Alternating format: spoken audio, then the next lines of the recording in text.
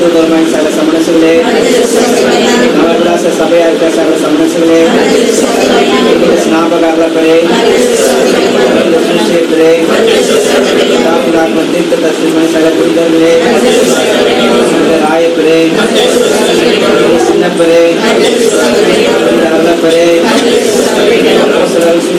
சகல புனிதர்களே, புனித முடியப்பரே, லௌரண்டியாரே, ராஜ சாட்சிகளான சகல புனிதர்களே, கரகோரியாரே, அமிர்தநாதரே, அகிஷ்ணரே, ரணிமுவே, ரட்டாளியமாகும் புனிதர்களான சகல புனிதர்களே, வித்யாபாரமான சகல புனிதர்களே, குருகுலம் ஆசிரியர்களான சகல புனிதர்களே, சன்னியாசியும் சகோதரர்களான சகல புனிதர்களே, புனித மரியமகனாலே, புனித கத்தலினாலே, புனித பார்பரமாலே, சன்னியாசிரிகளும் விரைகளுமான சகல புனிதர்களே, அடியார்களான ஸ்ரீ பூமானங்களாக சகல புனிதர்களே, தயாபராயிருந்து கொல்லாப்புகளில் கோபத்திலிருந்து, நீதி ஆகாரத்திலிருந்து, சாசி பதவியிலிருந்து, கருணாபுரத்திலிருந்து, புதிய ஆக்கினியிலிருந்து, அவரத்தின் பயங்கரமான இருளிலிருந்து, வீரமான அழுகிலிருந்து, அக்கின் சுவாலிலிருந்து,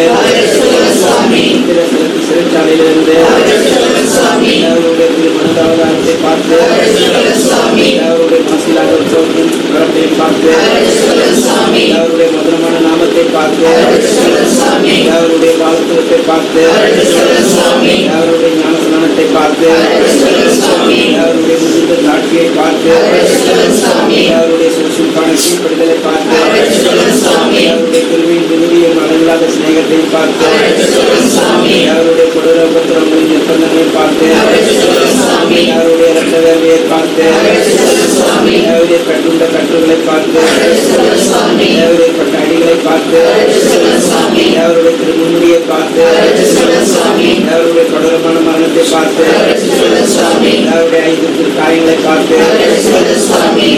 எங்கள் மரணத்தை ஜெயித்து ஐந்து அவருடைய மகனுள்ள மரணத்தை பார்த்து, அவருடைய விடமறியாத ரத்தத்தை பார்த்து, அவருடைய விஞ்ஞான உத்தானத்தை பார்த்து, அவருடைய அதிசயமான ஆரோக்கியத்தை பார்த்து, செய்வதாக ஆரம்பத்தை பார்த்து, நாளிலே அவர் ரட்சித்து குலசாமி காவிலார் நம்ம தேவரை கொண்டாடுகிறோம். காவியார் மதனமானது பாவனுக்கு தந்தவர்கள் நல்ல பலனுடைய மன்றத்தை கட்டுவதற்கு தேவரை கொண்டாடுகிறோம். மரணத்தின் பிறவுகளையும் நரகத்தின் பிறவுகளையும் கைப்பற்ற தேவரை கொண்டாடுகிறோம். இலவசமாக ரசிக்கிற தேவரை கொண்டாடுகிறோம். சகோதர பந்துக்கள் அவர்களுடைய ஆத்மாக்கள் ரசித்துள்ள வேண்டும் என்று தேவரை கொண்டாடுகிறோம். உலகத்தில் யாரும் இணையாக சில ஆன்மாக்களுக்கு தயவு செய்ய வேண்டும் என்று தேவரை கொண்டாடுகிறோம். சமாதான அக்கறை பெற வேண்டும் என்று தேவரை கொண்டாடுகிறோம். ஆட்சியை கிடைக்க வேண்டும் என்று தேவரை கொண்டாடுகிறோம். ஆவை சுவாமி தாமஸ் திரையத்தை சந்தோஷமாக மாற்றிருக்க வேண்டும் என்று தேவரை கொண்டாடுகிறோம். ஆவை சுவாமி தாமஸுடைய ஆசை நிறைவேற தயவு செய்ய வேண்டும் என்று தேவரை கொண்டாடுகிறோம். ஆவை சுவாமி தாமஸுடைய புகழ் பழைய வேண்டும் என்று தேவரை கொண்டாடுகிறோம். தாமஸை ஏற்றுக்கொள்ள வேண்டும் என்று தேவரை கொண்டாடுகிறோம். குமாரனை தேவரை கொண்டாடுகிறோம்.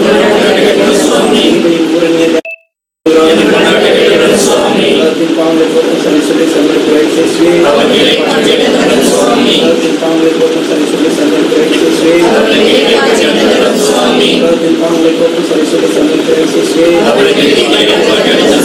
சுவாமிக்கு பயிரம் பேசுகிறேன். சுவாமி தேவாலயம் பகவத்தில் நாமம் மற்றும் ராஷ்டிரம் அல்ல இந்த சித்தம் பகவத்தில் சேர்ப்பது போல குலத்தில் சேர்ப்பதாக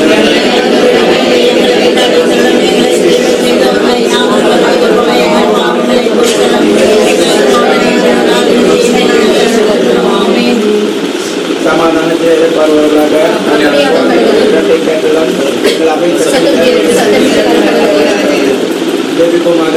ഞങ്ങൾ വിശ്വാസത്തോടെ മനസ്സിലാ നൽകുന്നത് ആചാരങ്ങൾ കണ്ടം ചെയ്യപ്പെടുക ഭക്തിയുള്ള മണ്ടാട്ടികളെ അംഗീകരിച്ച് மிகுந்த அவளோடு இருக்கிற பாவங்களுக்கு செய்தி செல்ல வேண்டும் என்று தேவதையை கொண்டாடுகிறோம். இந்த மண்டாட்டங்களெல்லாம் இந்த ஆண்டோட பார்த்து கண்டோம். பிதாவே பெற்றோர் பந்துக்கள் சிறையில் உட்கார்ந்து கண்டோட மன்னித்து அவருக்கு வேண்டிய நன்மை செய்ய கற்பித்தவர்களே ஆகியால் எங்கள் பெற்று அன்போடு வளர்த்து ஆபத்தோடலாம் தற்போது ஒவ்வொரு எங்களுக்கு செய்தவர்களும் எங்கள் பந்துக்கள் செய்த நிலவான கடலிலேயே நித்திய காலமும் வருஷமாக தரிசித்துக் கொண்டிருக்கிறார்கள்.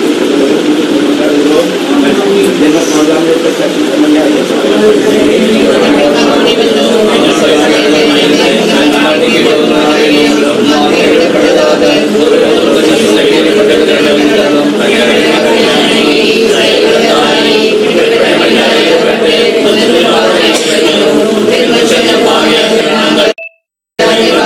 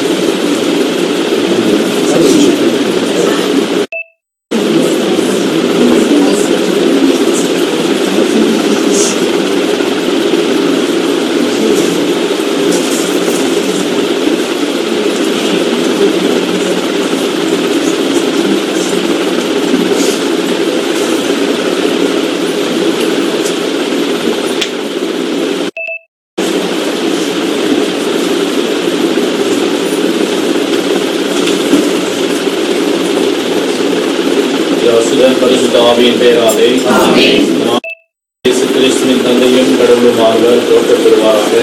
அவர் இறக்கும் நிறைந்த தந்தை, அவர் அனைத்திற்கும் முற்றான கடவுள். அவரை நமக்கு எல்லா வகை வேதனையிலும் ஆறுதலும் வருகிறார். பிரியமான சகோதர சகோதரிகளே, அன்பு சகோதரர் ஆரோக்கியசாமி மரி தாமஸ், செல்லமாக தோமா என்று அழைக்கப்படுகிறார்.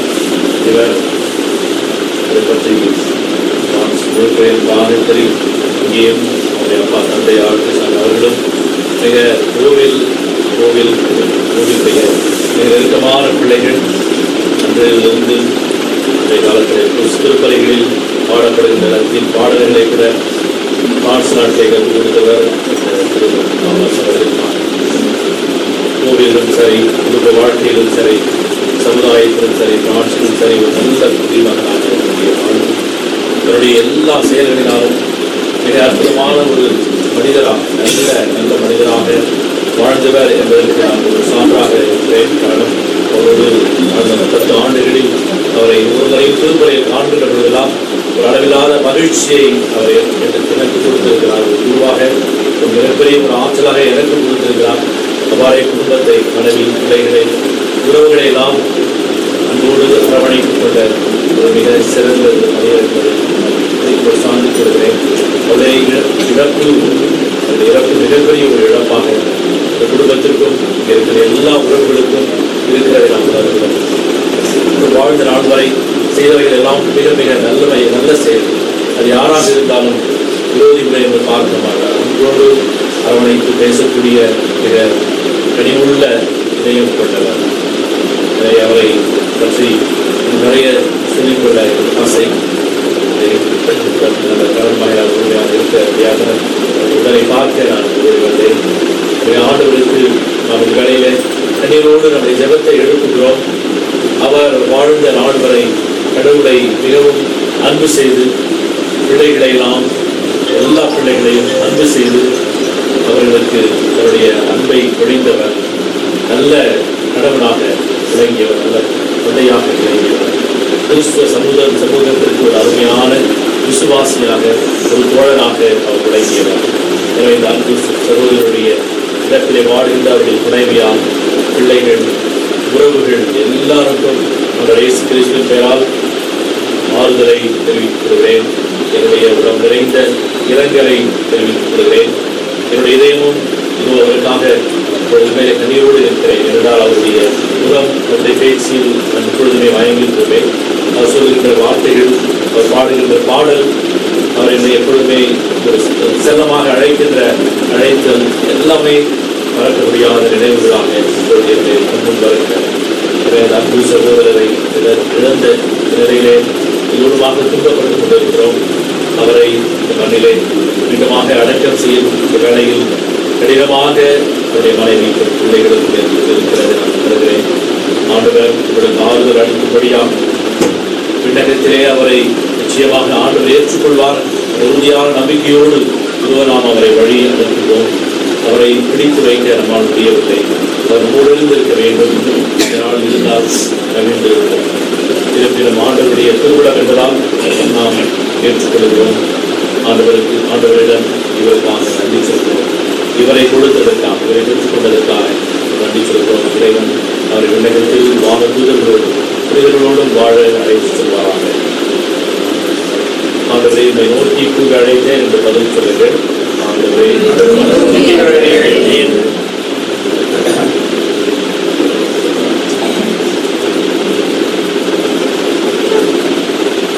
ஆண்டவரே, அளவில்லா வேதனையில் உம்மை நோக்கி கூறி அழைக்கின்றேன்.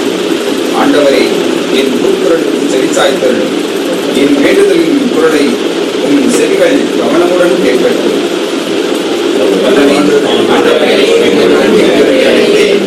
ஆண்டவரே, யான் செய்த பாவங்களை நினைவு கூறுகிறார். உமக்கு முன் யார் நிற்க முடியும்? ஆண்டவர்களோடு இருப்பாராக. ஆண்டவரே, மது இரக்கத்தை கெஞ்சி மன்றாடும் எங்களுக்கு செவிசாய்த்தருளும். மது கட்டளைப்படி உலகை விட்டு அகன்ற மது அடியார் ஆரோக்கியசாமி மரி தாமஸ் ஆன்மாவை அமைதியும் ஒளியும் நிறைந்த இடத்தில் வரவேற்று ஒரு புனிதரின் தோழமையில் சேர்த்தள்ள வேண்டும் என்று எங்கள் ஆண்டவர் இயேசு கிறிஸ்து வழியாக மன்றாடுகின்றோம். இரக்கம் மிகுந்த இறைவா, ஆறுதல் அளிக்கும் இறைவா, இதன் மீது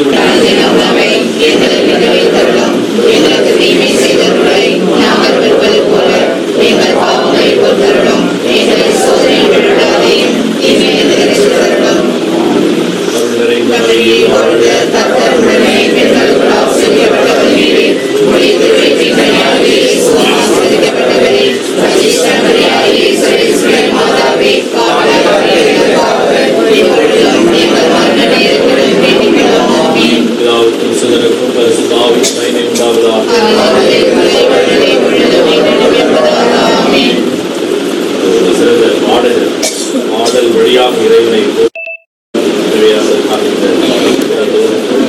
வாழ்வு ஒளிபெருக என்ற பாடல் வழியாக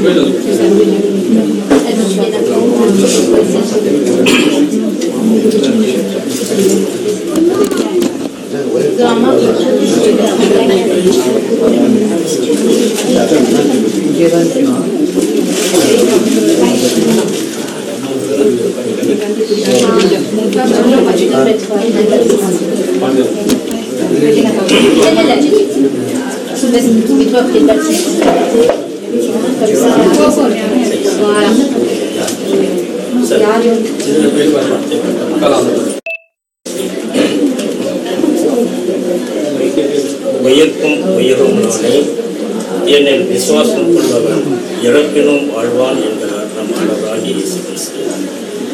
வாழ்நாளில் என்னை நேசித்தவர்களே, மரணத்துக்கு பின்னும் என்னை மறவாதீர்கள் என்று நம்மை விட்டு பிரிந்த நமது அருமையான சகோதரர் Mr.Arokiasami கூறுகிறார்.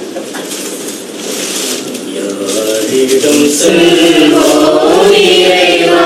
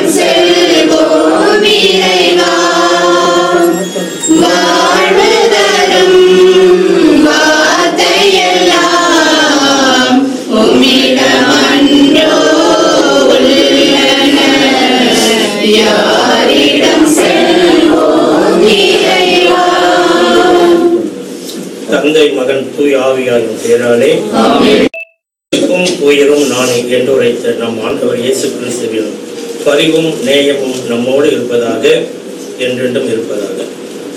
அன்புக்குரியவர்களே, நம் அனைவரின் அன்பிற்கும் பாசத்திற்கும் உரிய நம் சகோதரர் Mr.Arokiasami நம்மை விட்டு பிரிந்து சென்றது நமக்கு மிகுந்த துயரத்தையும் மனவேதனையும் தருகிறது.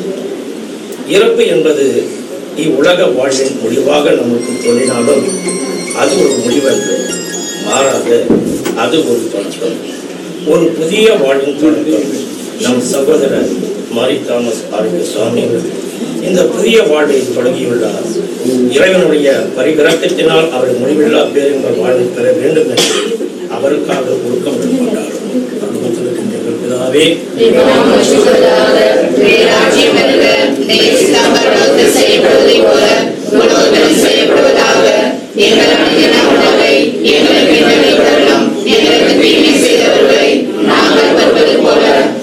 பாவங்களை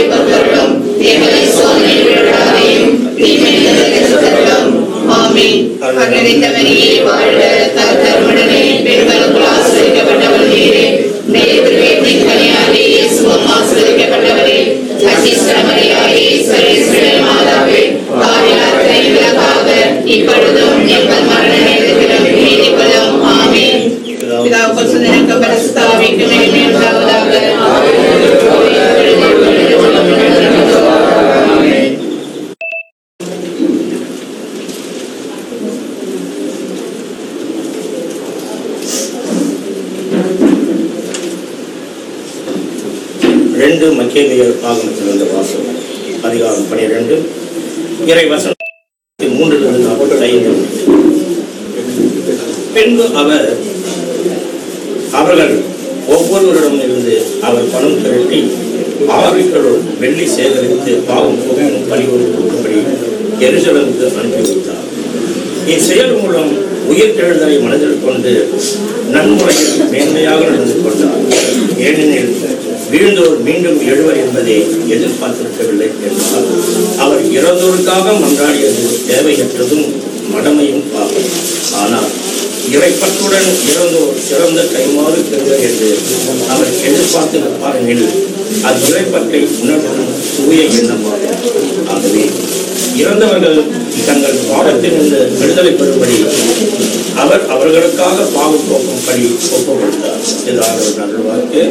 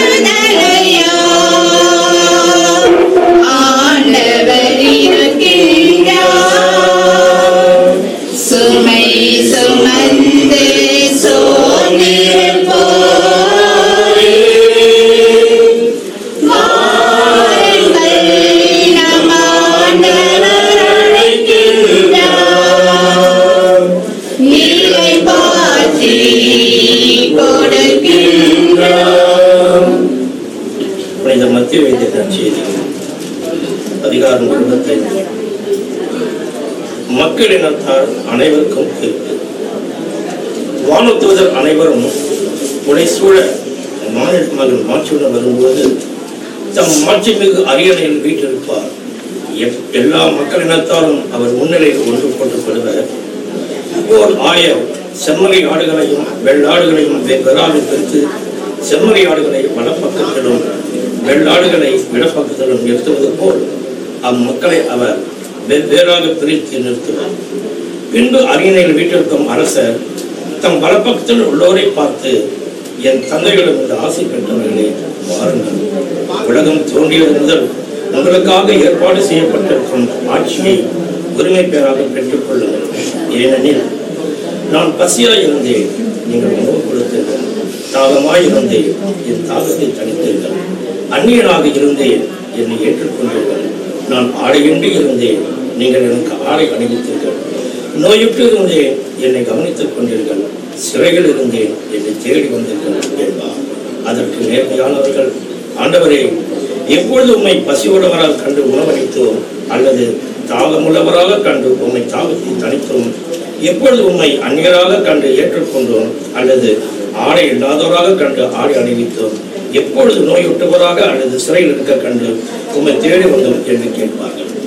அதற்கு அரசர், மிக சிறியோராகிய என் சகோதரர் சகோதரிகள் ஒருவருக்கு நீங்கள் செய்வதெல்லாம் எனக்கே செய்தீர்கள் என உறுதியாக உங்களுக்கு சொல்கிறேன் என பதிலளிப்பார். பின்பு இடப்பக்கத்தில் உள்ளோரை பார்த்து, சபிக்கப்பட்டவர்களே, என்னிடமிருந்து அகன்று போங்கள். அழகைக்கும் அதன் தூதருக்கும் ஏற்பாடு செய்யப்பட்டிருக்கும் என்றும் அணையாத நெருப்புக்குள் செல்லுங்கள். ஏனெனில் நான் பசியாயிருந்தேன், நீங்கள் எனக்கு உணவு கொடுக்கவில்லை. தாகமாயிருந்தேன், என் தாகத்தை தணிக்கவில்லை. நான் அந்நியனாயிருந்தேன், நீங்கள் என்னை ஏற்றுக்கொள்ளவில்லை. ஆடையின்றி இருந்தேன், நீங்கள் எனக்கு ஆடை அளிக்கவில்லை.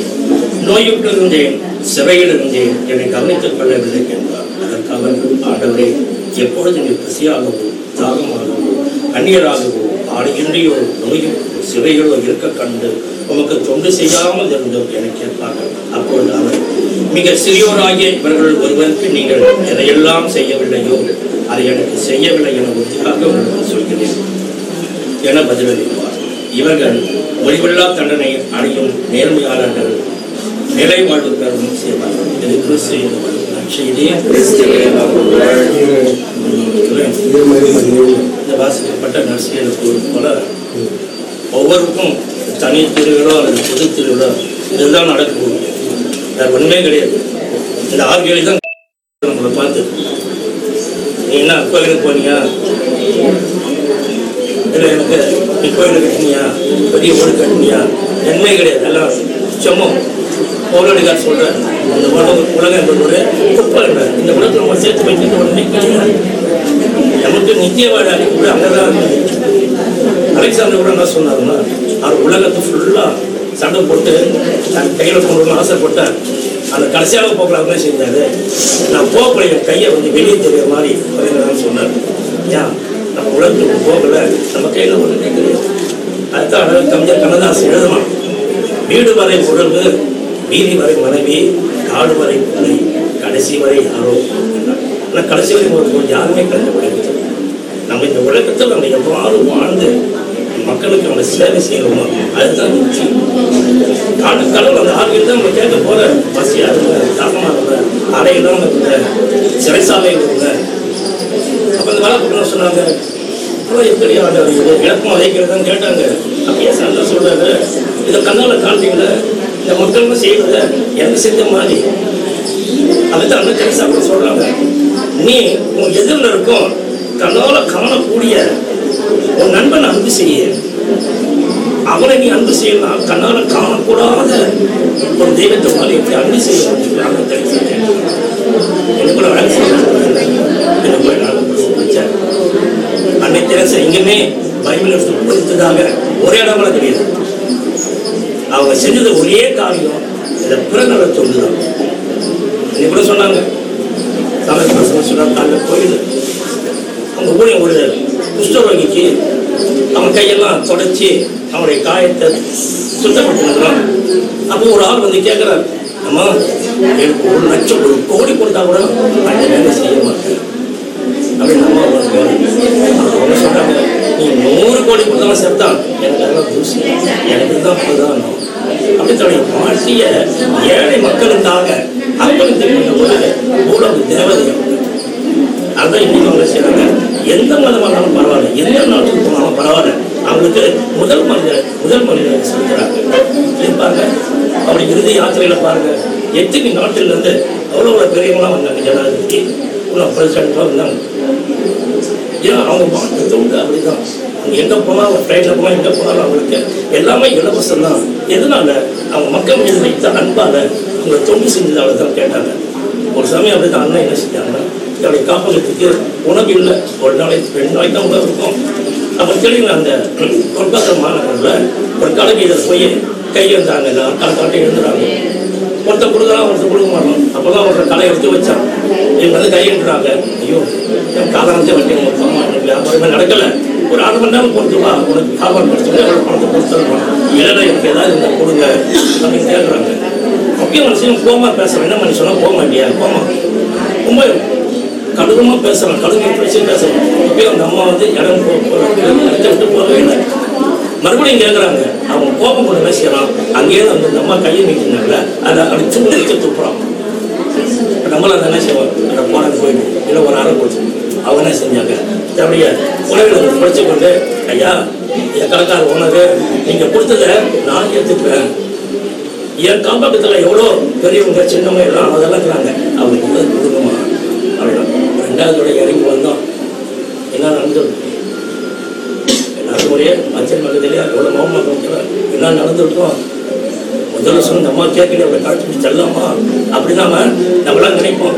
அவன் வந்தவன் என்ன செஞ்சான், அந்த அம்மா காலில் விழுந்து இந்த மாதிரி தெரியாமல் செஞ்சுட்டேன், மன்னிச்சிட்டுமா சொல்லி மற்ற கணக்கால் என்னென்ன தொகை கொடுத்தாலோ அதை விட அருமையான அதிகமான தொகை கொடுத்து இன்னைக்கு பணம் இருக்கலாம், இன்னைக்கு போகும். பணம் என்னைக்குமே நிலவு கிடையாது.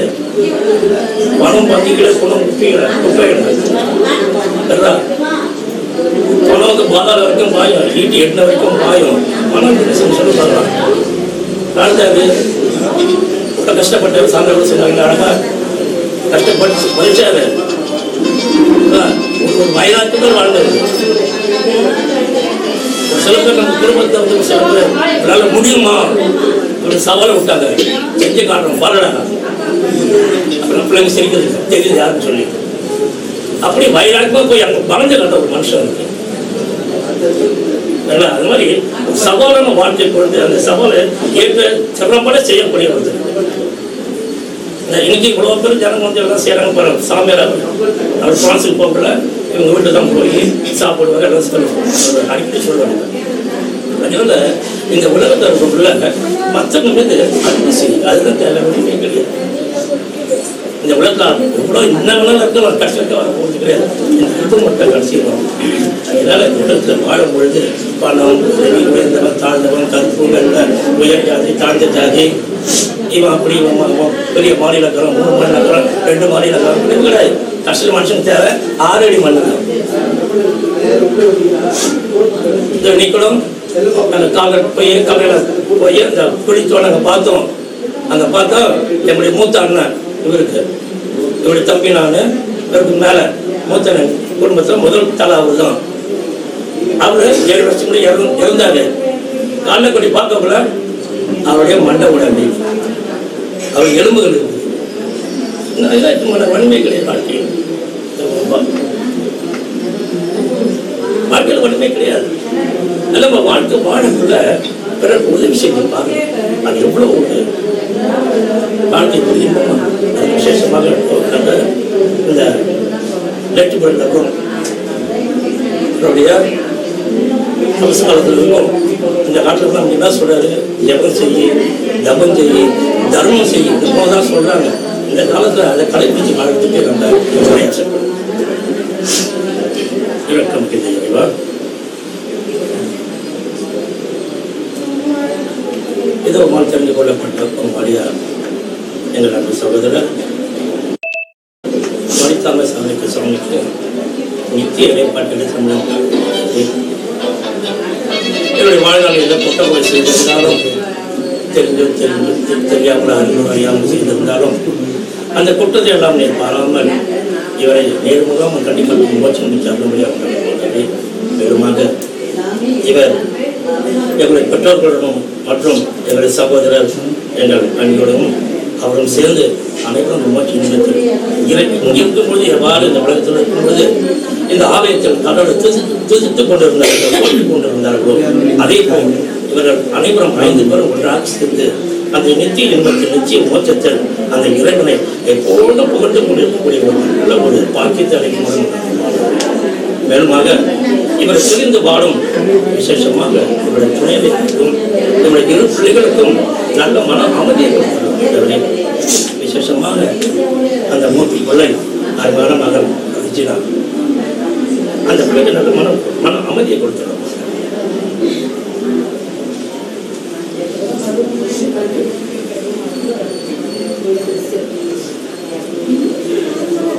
இங்கு இந்த சால்வதற்கு முன்பாக ஒரு நாள் தொலைபேசியுடன் பேசியது. அப்பா போய்விட்டார். எல்லாம் நீக்கம் செய்வதுன்னு சொன்னார். அந்த வார்த்தை கிட்டத்திலிருந்து மனதுக்கு ஒரு நிம்மதி இல்லாமல் அழுகமாக விசேஷமாக அந்த பிள்ளைக்கு அந்த மகளுக்கு நல்ல மன அமைதி மன சாந்தி. அதே போல சிறுபடியே நான் இத்தனை காலமாக அந்த குடும்பத்திற்கு ஒரு நல்ல ஒரு ஊன்றுகோல் இருந்தது. இப்பொழுது அந்த ஊன்றுகோல் தத்தெடுத்துக் கொண்டிருக்கிறார்கள். பலர்கள் செல்லும் பொழுது துப்போடு சென்றால் எந்த பயம் இல்லை. ஒரு துருப்பு இல்லாமல் அவர் தண்ணீர் தத்தளித்துக் கொண்டிருக்கிறார்கள். குடும்பத்துக்கு தலைவராக இருந்து வழிநடத்த செல்ல வேண்டிய மாணவரை மேலுமாக இவருடன் கலந்த சகோதர சகோதரிகளுக்கும் மற்றும் குடும்பத்தாருக்கும் ஒட்டார் உறவினர்களுக்கும் நண்பர்களுக்கும் இறைவன் நல்ல மன அமைதியும் மன சாந்தியை கொடுக்க முடியாது. இறைவா தெரிஞ்சு பிரார்த்தத்தை கொண்டாடுவோம். பிதாவே செய்யப்படுவது போல உலகத்தில் செய்யப்படுவதாக நீங்கள் செய்தவர்களை நாங்கள் பொறுப்பது போல எங்கள் பாவங்களை பொறுத்தருளும். எங்களை சோதனையில் விளையாடாதையும் தீமையை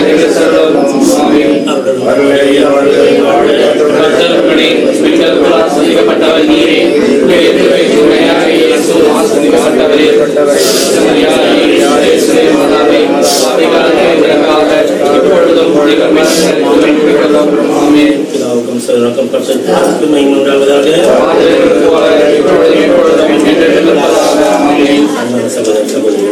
இந்த இடத்தில் பாடும் பொழுது யாரும் தயவு செய்து என்னுடைய இணைந்து பாட வேண்டாம் என்று நான் ஓடுகிறேன். நமது சட்டமன்ற பாத்திரம் பங்கு தந்தையார் கூறியது போல இந்த பாட்டு இவர் எங்கு வந்தாலும் இந்த சாமிக்காக பாடுவார் என்று அடிகளார் அவர் கூறினார்கள். என்று நான் மூன்றாவது முறையாக தகவல் எனது மூத்த அண்ணன் எனது இளைஞர் 3 பேருக்கும் நான் இந்த பாட்டை பாடக்கூடிய எனக்கு ஒரு சூழ்நிலை. நான் பாடுவனா ஜெயிப்பனா என்பது 2 நாளாக நான் தத்தளித்துக் கொண்டிருந்தேன். எனக்கு பேச முடியும். அந்த நிலையில் எப்படியும் சரி முடிக்கணும் சொல்லி கடவுளை பாரத கொண்டு வந்தார். கடவுள் எங்களுக்காக ஜெபிப்பதற்கு எனக்கு ஒரு நேரத்தையும் காலத்தை கொடுத்ததுக்காக இறைவனுக்கு பேசுகிறேன்.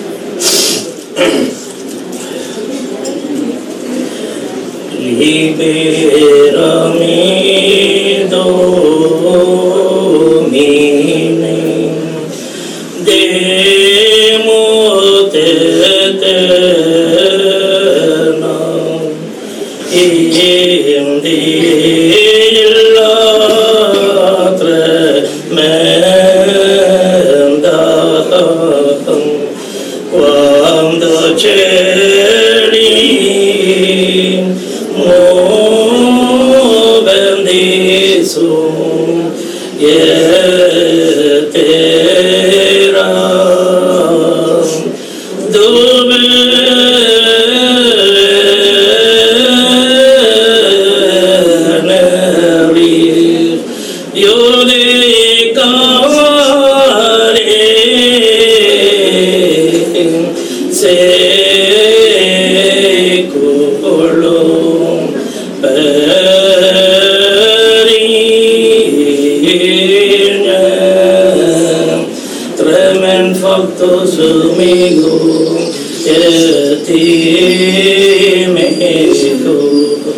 donde escocia benelli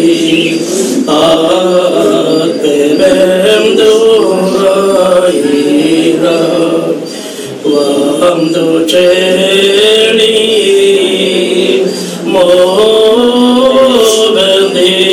su yetera diesilla diesire calamita dijet misery dies mañan eta maravali dove